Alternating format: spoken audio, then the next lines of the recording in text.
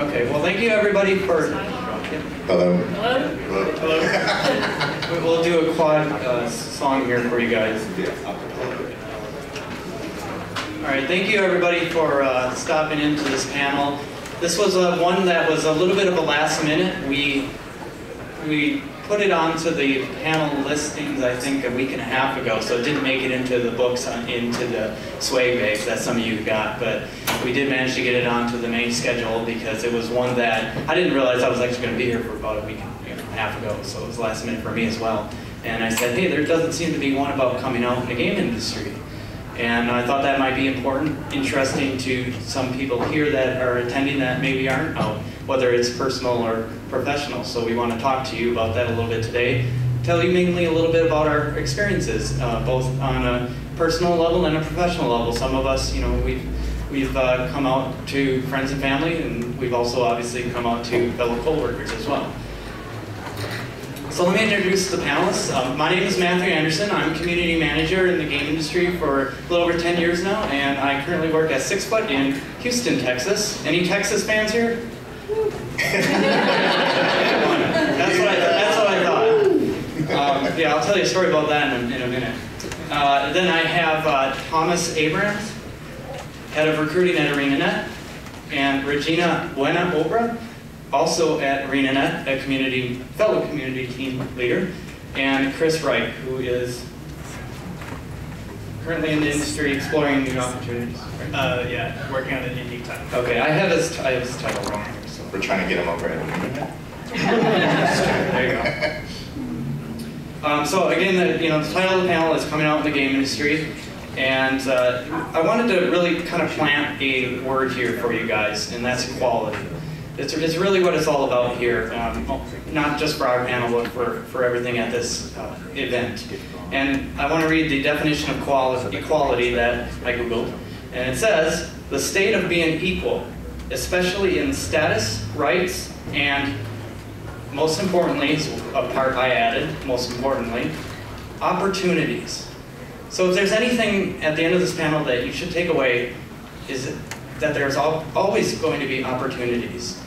If you're not out yet, you're especially looking to get in the game industry, hello, we are here, it works. It's not a big of a deal as you might suspect at first. So I hope this is a point that you can take away, is that there's always opportunities. And the way you come out is something that is going to be unique and different for each of you. It's not, there's not a book about it. Well, maybe there is, I don't know. So I'll just start really quickly with my story of coming out. I grew up in Wisconsin. Anybody a Wisconsin fan? Oh, yeah. Thank you. There's one Texas fan and one Wisconsin fan. Well, on this topic, they're about equal in this regard, which is why we only have one of each. So I grew up in Wisconsin. Not a lot of game industry studios there. There's a couple, a few in Madison, but it's a relatively conservative state as well. So I didn't get a lot of opportunities at an early age to explore myself, and I was a fan of games, obviously. In fact, that's pretty much all I did. In fact, I almost got dropped out of high school because of that, because I was playing games in the library when I shouldn't have.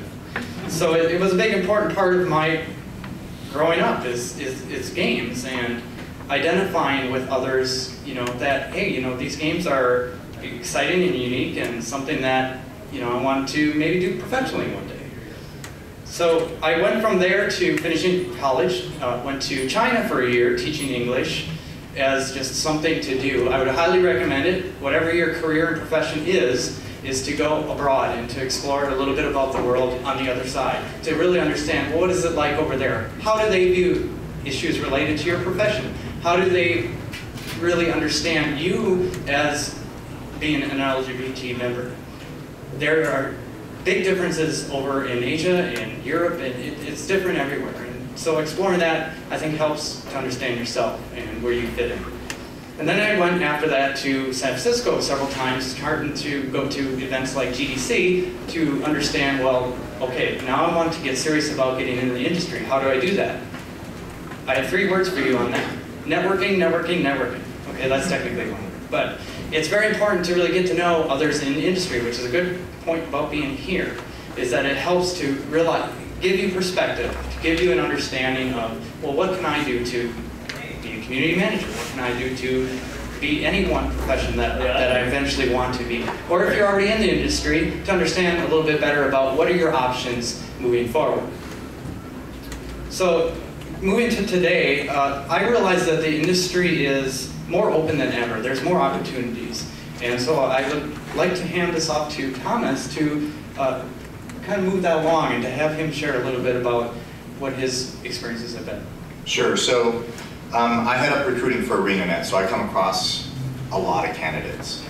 And in my practice, I really try not to assume what people's personal lives are, or if I know them, or if I see, I've seen them out and about, right? I never ever cross that line of, what do you do outside of work, right? That's pretty big, and diving into this, you know, for the workplace and gaming, it's funny because you look at a lot of people that are straight, and I don't remember a time to where I've actually introduced myself to someone and they'd said, hey, my name is Joe, I like women, how are you, right? So coming out for me in the gaming industry or in my workplace is more of a personal thing, in the sense of when I get to know people more within my workplace and they start conversing with me about, oh, so what do you like to do, and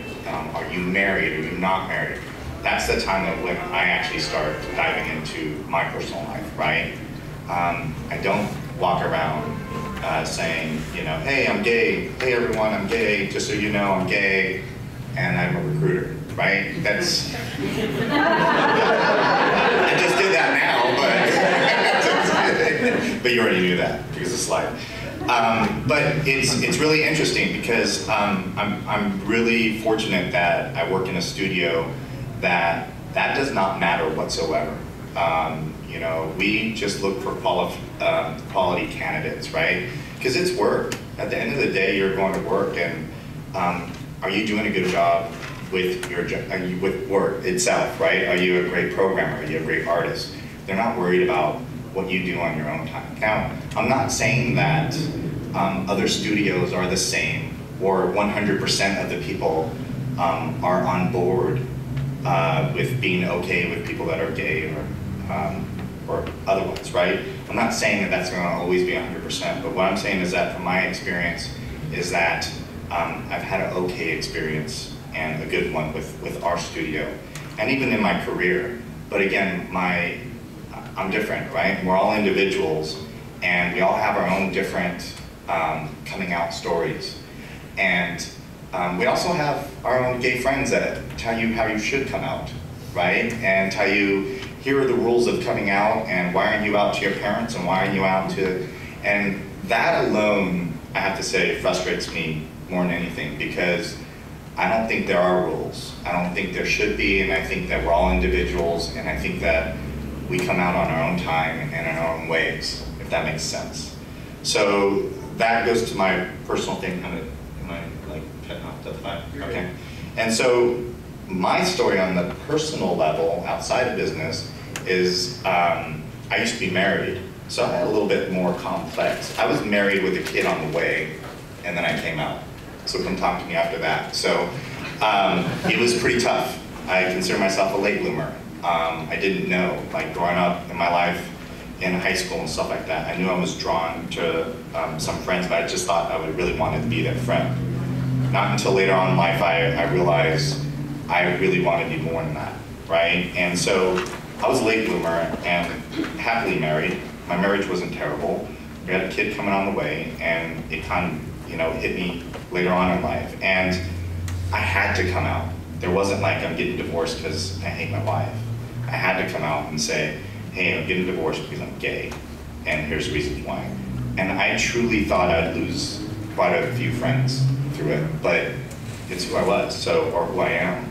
And so I came out, and I really truly lost like one friend. And I say this to everyone, that if you're not out now, or if you're on your own path, that I think that the people that stick by you are your true friends, right? They're not worried about what you are, and what you do in your personal life. They like you for you as a person. So I'm very fortunate for my part of coming out. But even to this day, I'm not saying that I don't show a lot of public affection. I still am wary about where I am and who's around me and stuff, because it's not an easy world to live in, being gay.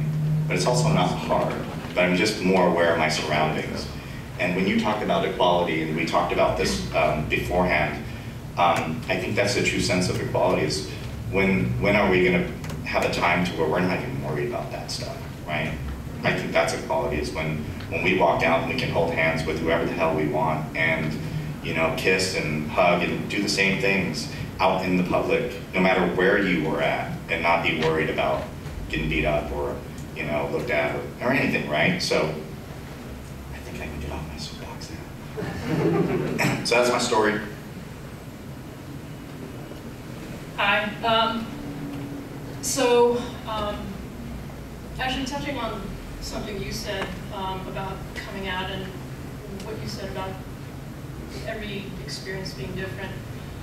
One of the things that I really believe is setting your own terms in terms of coming out. Like, you setting the boundaries, it's something that, you should feel, ideally, you would feel safe doing. So do it in a setting that is comfortable to you, for you, whatever.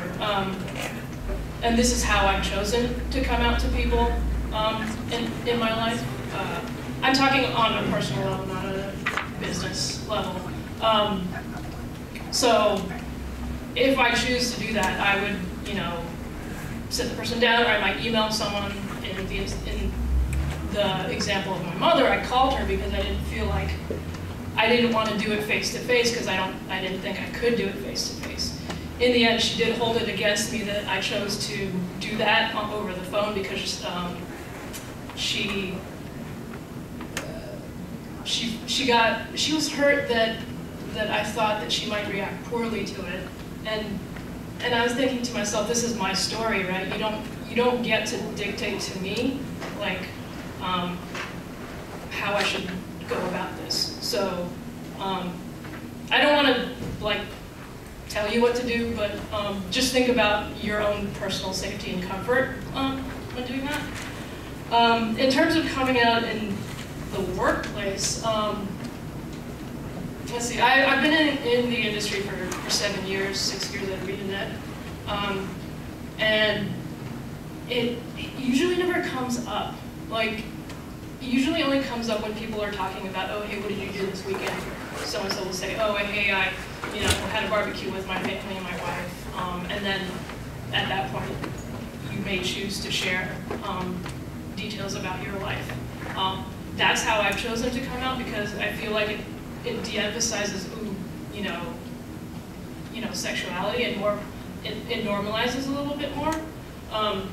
At ArenaNet, I'm lucky that the company has been just really welcoming to everyone. So when I joined ArenaNet, I asked, hey, do you offer domestic partnership benefits? And they're like, yes, here's the form. And that was like, cool, thanks, I'll sign the form. And then, there would be work family functions, like the holiday party, summer picnic, blah, blah, blah. I would bring my partner there, who later became my wife. So it's normalized, I guess. Like that's, I don't really have a coming out story per se in terms of the workplace. I am a community manager, so my job is really public. Just pump for that one. So it's one thing to come out, to be out among your coworkers.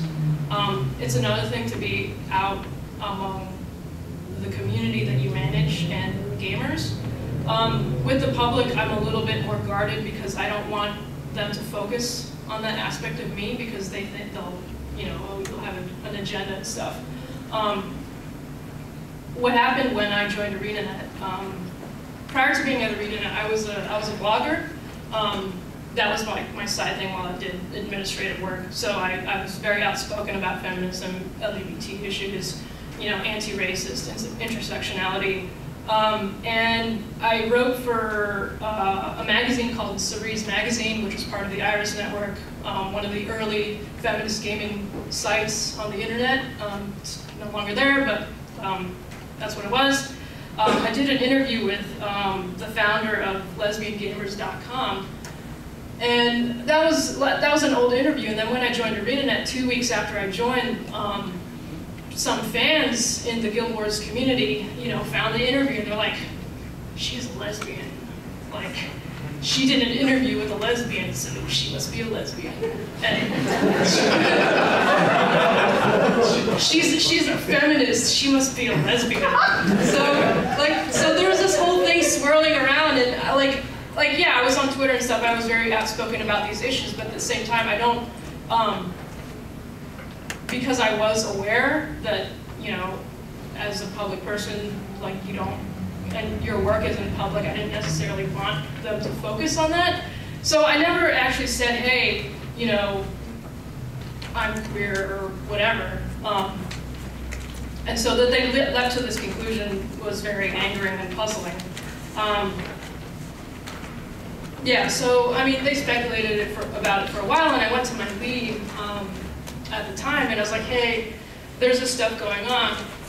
Does this concern you? And it wasn't even like the entire Guild Wars community, it was like 5 people. It was like, they're like randomly stirring up shit on the unofficial Guild Wars wiki, on some talk page somewhere, and then some people were talking about it in game, but because somehow someone pointed it out to me, and he was like, so my lead was like, no, don't worry about it, you can do whatever you want, but just, we don't care, don't worry about it. So I was like, all right. So he was like, you can write about it if you want, or you can not write about it. You can choose what you want to do. We'll support you. So that was, that was totally cool. But yeah, anyway, one of the things that struck me about the reaction of those people is that, they not only did they make all these weird assumptions about me that were not true because I'm not a lesbian, is that they also accused me of starting these conversations myself because I was so outspoken. They said, she's making the game about her, I'm worried about my child, what if she pushes her agenda on the game and I haven't? We do have a playable race in Guild Wars 2, the Sylvari, who are canon bisexual or pansexual, but that was not me. That was our awesome writing team and lore team. They decided to do that because, ArenaNet's awesome. But, yeah, so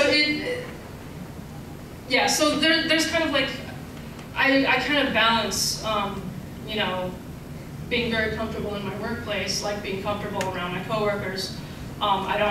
I take my wife to functions and whatever at the company, but on the internet, I'm a little bit more circumspect because of the safety issue. I don't want to, I don't want my community to focus on that aspect of my life. I want them to focus on my work. I want them to focus on our product. And that's the choice I've made for my own mental health and safety. And yeah. So I'm different. I'm not a community manager. Sorry, guys.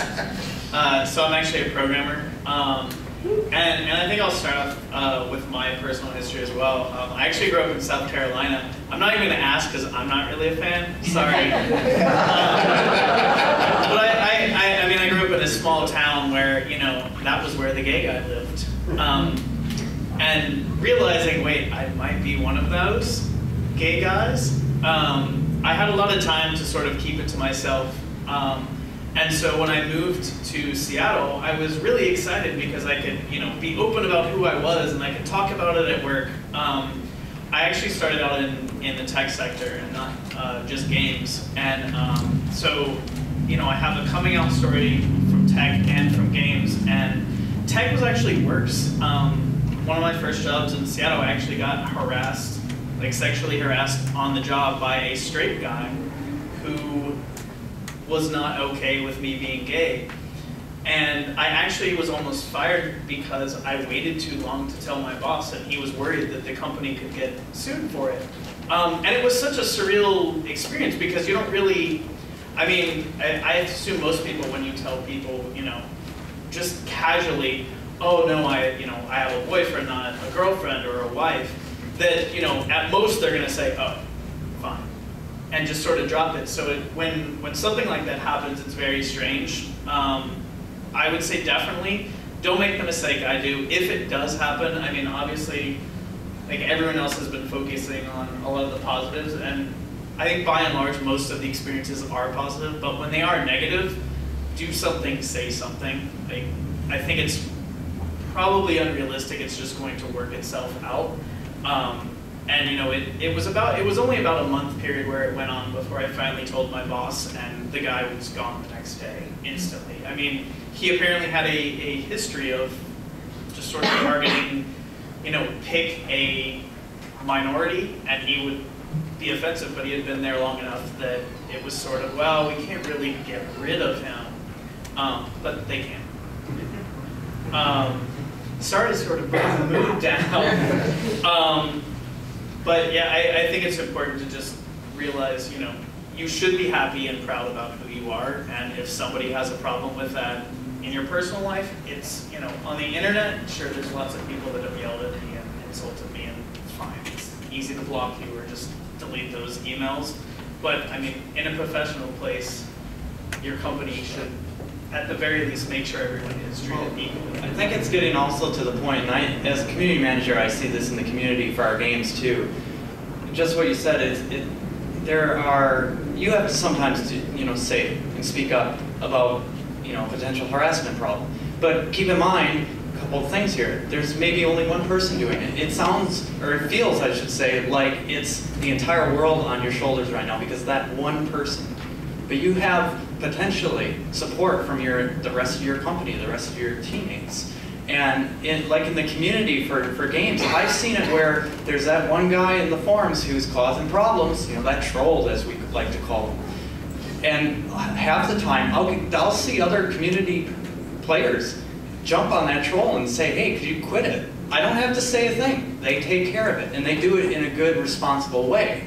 And I think for our industry, we're starting to get to that point where, yes, there's that one or two people who, you know, are loud, but you have your other friends and your other coworkers that will speak up and support you. Did you have anything else? I didn't mean to cut you off. No, it's okay. I mean, honestly, gaming was much better. I've had, you know, people of every sexuality. I've had multiple transgendered employees on my team. Like, even in conservative areas that I've lived in where I wasn't comfortable being out, like, in public. But it was really nice to see.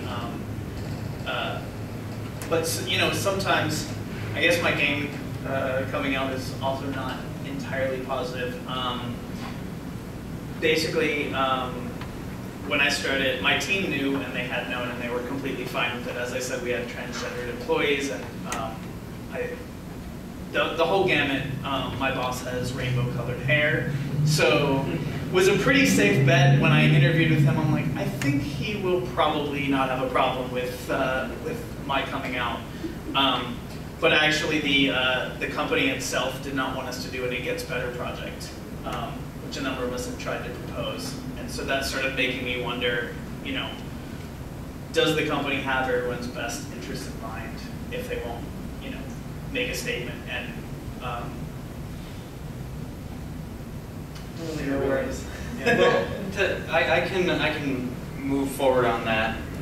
As far as making statements, about a half hour before this panel started, and I have not posted anything about myself on my Facebook wall before. And keep in mind, I have a large network of industry professionals on my Facebook page, friends from a lot of the companies here and more, presidents and developers. Like, okay, let me go back to Command & Conquer. Anybody a Command & Conquer fan? Anybody know the audio director at Westwood, Frank Lepacki? Awesome music, right? Yeah?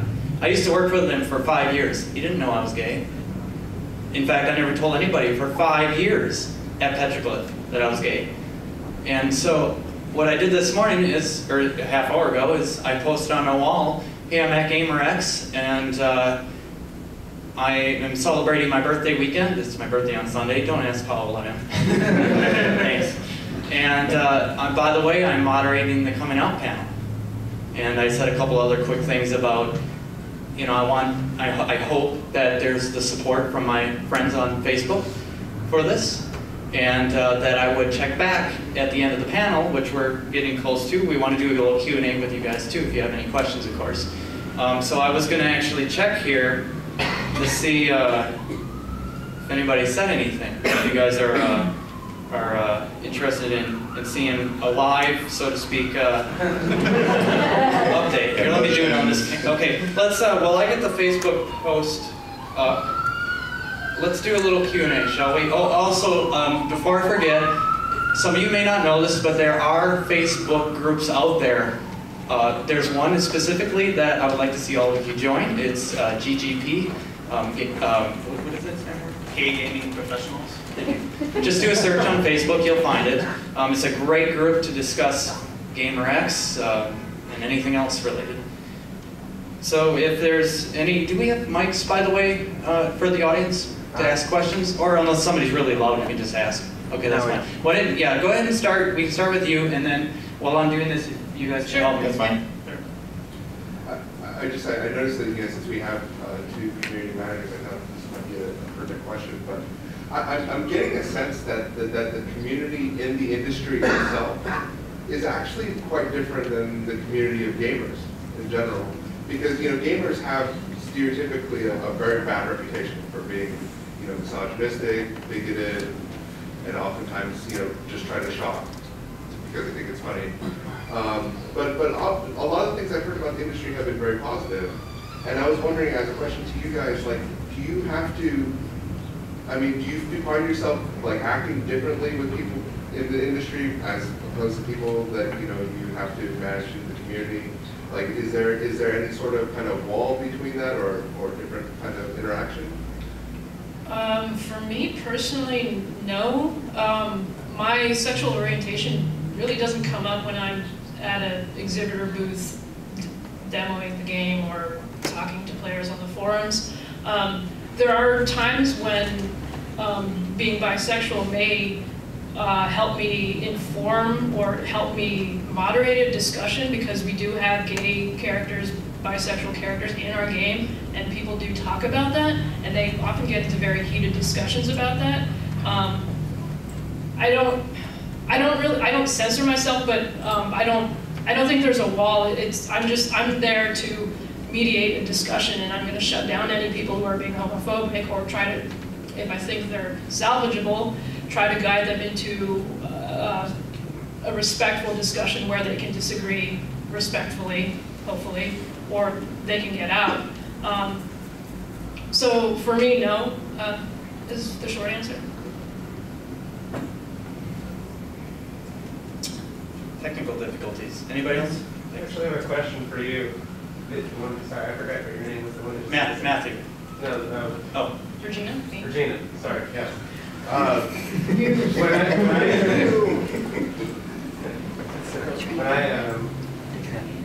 The idea of coming out, for the most part, was never whether or not someone would accept me for being gay or straight, but in the question of bisexuality, them accepting bisexuality as being an actual existing thing.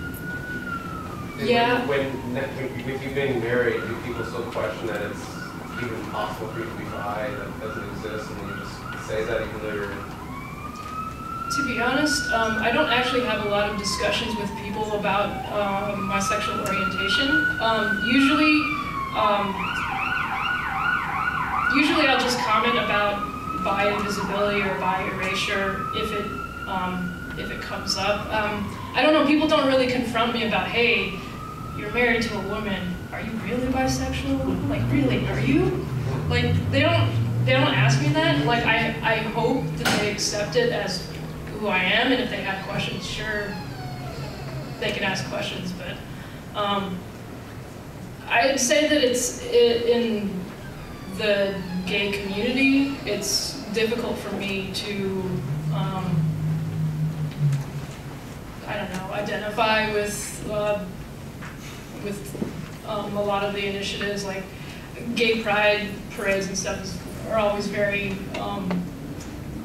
I always had conflicted feelings about it because of the whole, like, not being in one or the other community.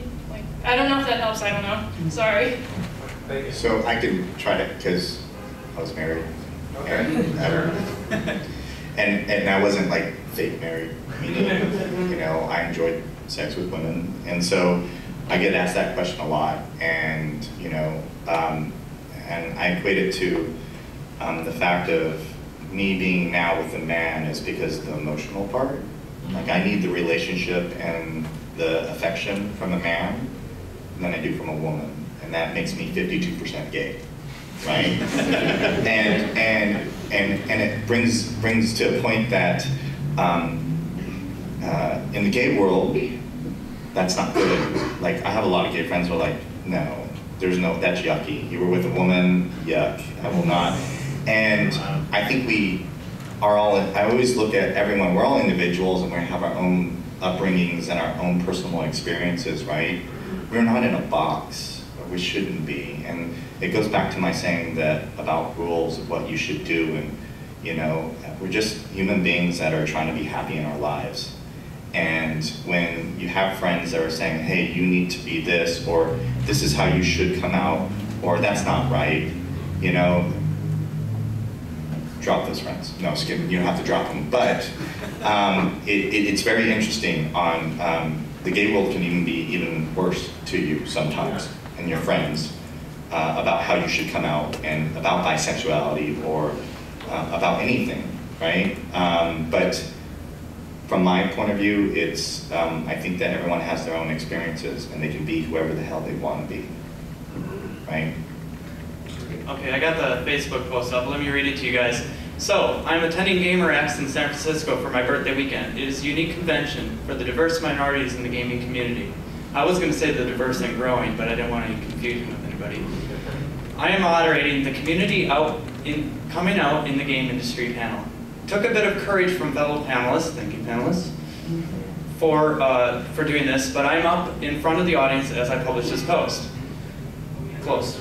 As part of our takeaway message as panelists, I want to show you guys and support from my friends here on Facebook to show it is not an issue to recognize and express equality, and that you do not change as a person just from a personal preference.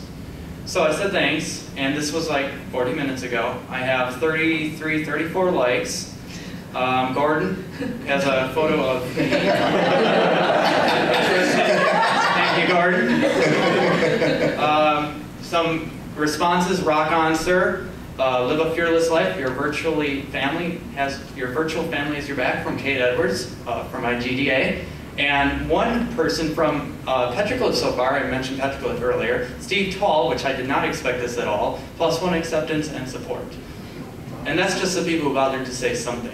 So I actually I'm very close to tearing up here, because I honestly didn't realize that I was, you know, putting myself out there. It's the risk, right? We all do that, and I am glad that I can show you guys that it's you do it on your own terms, but it can work out okay. So this is the start for me. Any other questions? Otherwise, I think we can. There's some other questions. Oh yeah. So I think Regina started talking about a little bit. Like, you guys are all diverse amongst yourselves, your identities, so on and so forth. A euphemism for getting rid of people who are different is team fit, right? And regardless of what your diversity is, right? Like, will they fit in with the team? How do you professionally sort of navigate, once you are recognizably diverse, whatever that is, as you want to communicate, right? As you want to come out, but also be employed as someone who fits in with the team. Does that make sense of the question? So can you, so. Like, you just said I'm 52% gay, that's fine, but once that's past there. But you're, so I think the question is like, because I'm gay, do I have a certain personality? because I'm gay, is my culture different? You know what I mean? I think, so when I look at it from a recruiting standpoint, Yeah. and I look at like hiring people, do they fit within the team? Are they collaborative? Are they an open communicator? Or are they someone that just, you know, wants to be in the corner and stuff like that? That's how we look at it. I don't see us going into our personal lives much when it comes to, do they fit within the team? Does that make sense? It absolutely makes sense. So maybe just be maybe more specific. So in a process to join a team, you go through interviews. Right. And they're not supposed to, for the most part, ask you about your orientation or Yeah. whatever, but you are supposed to communicate that you're going to fit. Right. Right? If you know you are discernibly different, what sort of recommendations do you have for how to communicate that fit? Does that make sense? I mean, speaking not from recruiting, but as somebody who's interviewed and hired a lot of people over the years, if I'm looking for a programmer, my concept of team fit is, can they accomplish, you know, the roles of this job? So just that part. And as far as the team fit, it's more of a personality. Like in all the judgments I've made, all my assessments have been, does it seem like this person is going to fit in, you know, just on a personality basis? Like if someone is interrupting me a lot in interviews, that may not, you know, mesh well with some of the employers. And at least for me, I've never seen anyone hint that, you know, their reasons for saying no were because someone like had a lisp or anything like that. I'm sure Thomas has probably seen more instances than I have, but I haven't personally in the industry ever seen anyone say anything that, I mean, I'm pretty sure most companies would have a pretty low tolerance if you said, oh, I don't want to hire this guy because he seems gay. Well, I could say not on the gay piece, more so on hiring women in games.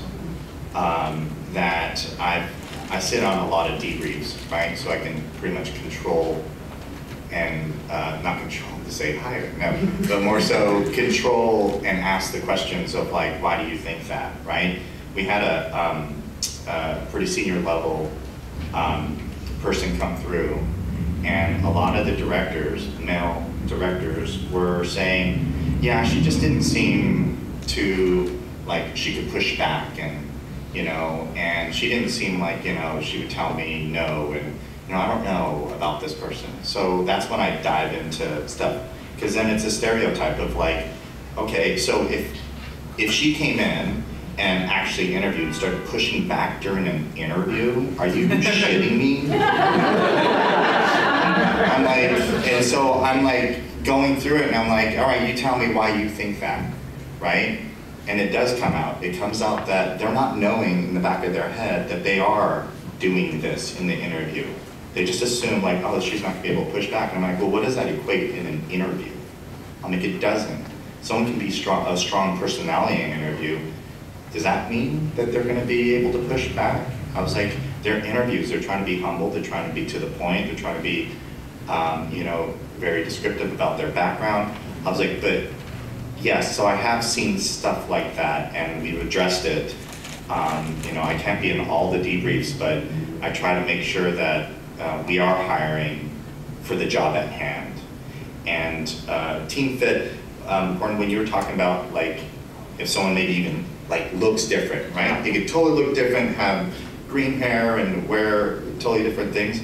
It's weird for me because we have that. So if you are that, then you do fit, right? So it's weird for us at ArenaNet because it truly does not come up, right? We have all sorts of personalities that come through, and I'm happy that we really just focus on can they do the job, you know, at hand. Can they do the job?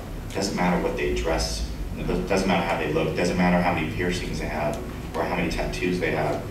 Are they good at their job?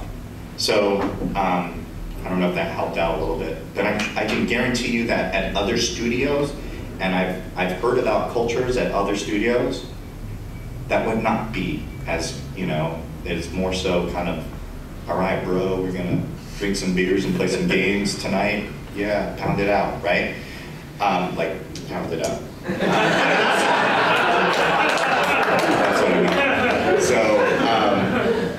but yeah, it's, you know, and that's from my own experience, but I get what you're saying is that, you know, there will be, in other corporations and other studios, there will be biases on how you dress, how you look, and everything, right? There's always going to be someone in that group that will pick something apart, right? And I just hope that a lot of these studios have someone like us, or someone, you know, you don't have to be gay to point these things out. You just have to be aware of it, right? And so I just hope that most of these studios have these practices. So I think our time is pretty much up. We have time for one more question.